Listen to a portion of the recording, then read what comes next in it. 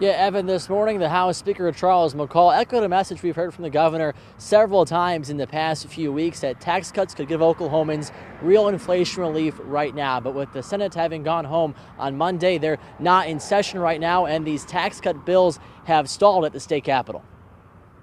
There are people struggling to pay their utility bills. There are people struggling to afford the basic necessities, and the least amount of relief that we can give, they can use it.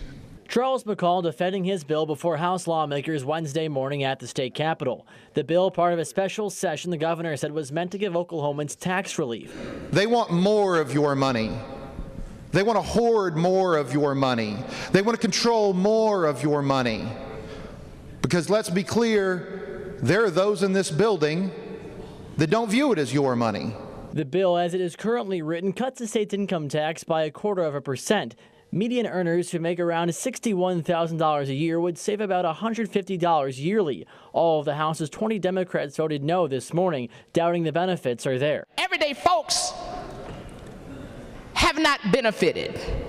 When you cut taxes, you cut services. Mr. Speaker, cutting a personal income tax is not going to bring back a tire plant in Ardmore.